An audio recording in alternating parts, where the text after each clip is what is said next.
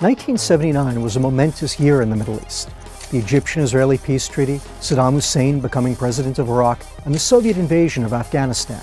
But in retrospect, the most significant event was the Iranian Revolution, an anniversary we mark on February 11.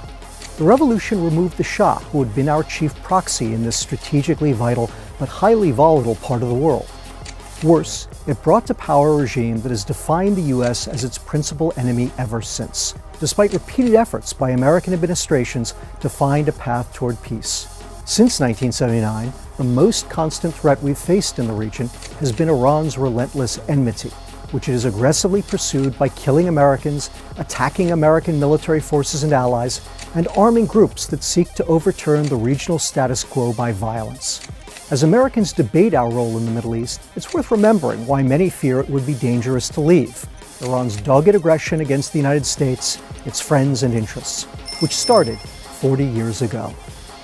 What do you think the future holds for U.S.-Iran relations? Let us know in your comments. Also, let us know what other topics you'd like our scholars to cover in 60 seconds. And be sure to like and subscribe for more research and videos from AEI.